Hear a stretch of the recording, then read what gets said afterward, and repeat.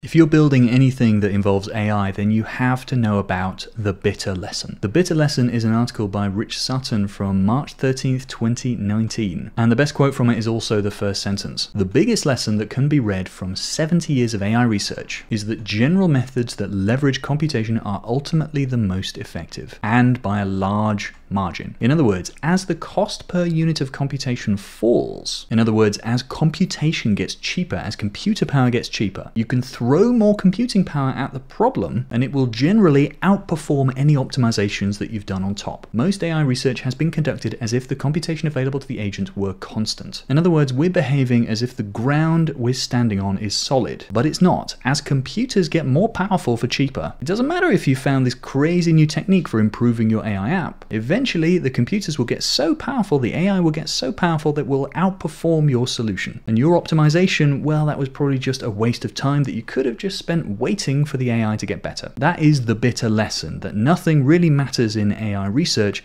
apart from just improving the power of these machines. Now, this is controversial, I would say. But if you see someone on the internet talking about the bitter lesson, this is the lesson they're talking about. So what do you think? Is it worth it to optimize our applications, or are we just going to get beaten by computation?